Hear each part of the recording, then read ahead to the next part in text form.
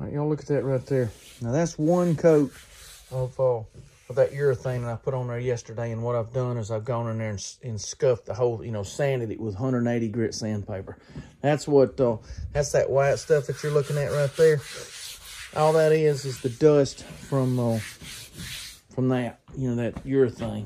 Anyway, every time you put a coat of that stuff on, I always go, you know, every time it dries, I go in there and I'll sand it, and that way you're just going to make it smoother. Plus, you're going to scar the surface of this urethane right here up enough that will actually, you know, it'll bond better to a little lightly scuffed up surface than it will a smooth one, if that makes any sense. Or that's the way I look at it anyway.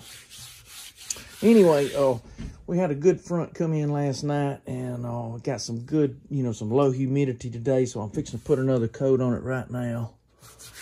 Anyway, I was going to show you this right here. This is what I do right here when I don't want to waste, you know, paint thinner, you know, to clean up and stuff with. I just put it in a Ziploc bag, or you can take Saran wrap or whatever and put it over your brush, and then you don't have to clean it every time. You know what I'm saying? Anyway, it just saves on cleanup. Anyway, and I always just get those throwaway brushes that cost $4 or $5 a piece, and then that way you're not wasting, you know, you're not wasting $5 or $6 worth of paint thinner trying to clean up a $4 brush, you know. Anyway, and you can get the whole job out of that one brush right there. Maybe you can anyway before the bristles start coming out of it. But it's turning out really good. Hope y'all are enjoying the video. But like I said, it's coming along good. But you can see the scratches in there where that sandpaper. And all it's doing is just, when that stuff dries, it makes that grain, that loose grain stand up. And then when you go back in there and sand it, it makes it smooth. Anyway, it's turning out good. Hope y'all are enjoying the video.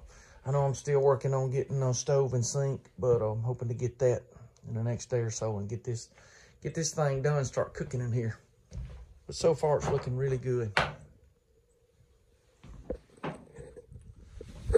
Oh yeah, I wanted to tell you, between each coat, after I sand it with the 180, like I said, you don't have to have 180. You could do 220, or you could do a sanding block, you know, a fine sanding block. You don't want to go with a coarse grit when you're doing that. But anyway, between, you know, every time I do that sanding, I do go back and wipe everything off, because if any of that loose debris, you don't want it going back into the second coat of paint, because then you're doing, you know, you're doing the same thing again. You know what I'm saying? But anyway, so I do go back and wipe, you know, take a dry cloth and just wipe it off between coats. And it's gonna make it a whole lot better. You know, wanting it smooth. You can see all that dust.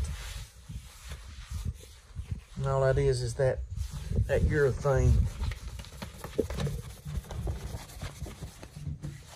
Anyway.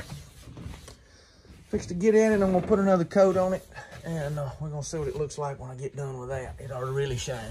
But I did get satin. I really don't like a high gloss, so I just got like a satin finish. Look at that right there. Shining like a new penny, isn't it?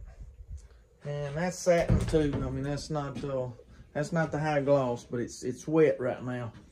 Oh, I would recommend going thin on your second coat and your third coat. Well, all the coats go thinner, because more coats on there is going to be better than, say, 2 or 3 really super thick coats, because they're just not going to cure out right. It's going to take a lot longer for it to dry. It's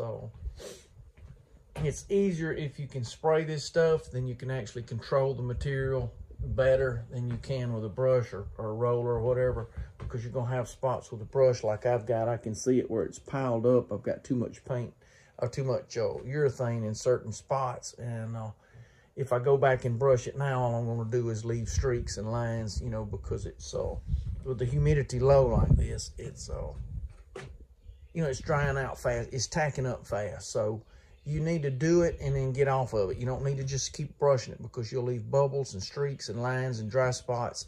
And, you know, and I know this is not the finishing coat, but you try to make every coat as uniform as possible. And spraying it is better, in my opinion. You can just do a better job with a spray, you know, spray gun. But I got a brush right here, and they work too, you know. Anyway, look at this right here. Look at these two right here. Ain't that crazy? Two fox squirrels right there playing on that tree. Ain't that hard to beat that right there. Anyway, it's coming along pretty good, and hope y'all are enjoying it. Won't be long now. We're gonna have this thing whooped. Y'all look at this old fella right here. I've been looking for one of these, and a friend of mine brought it to me yesterday morning. He found it in an old barn. I am just tickled to death. Anyway, it's perfect for what I'm doing. It's rustic. It's beat up a little bit, so you know, where the porcelain's chipped off of it, which just adds character to me. That's just the way I am. I like it rustic looking. But anyway, it's got the drain boards on both sides, so it's perfect for processing meat. You know, everything will drain back to the sink on each side, so you're not making a mess all over the countertops, you know. And anyway, it's what I've been looking for.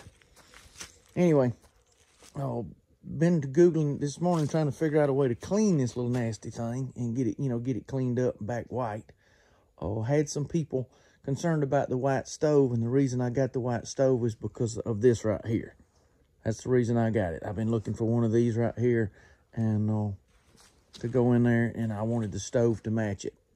You know, had a lot of folks that was, you know, were concerned about that not matching the rest of the kitchen, but this is the reason why.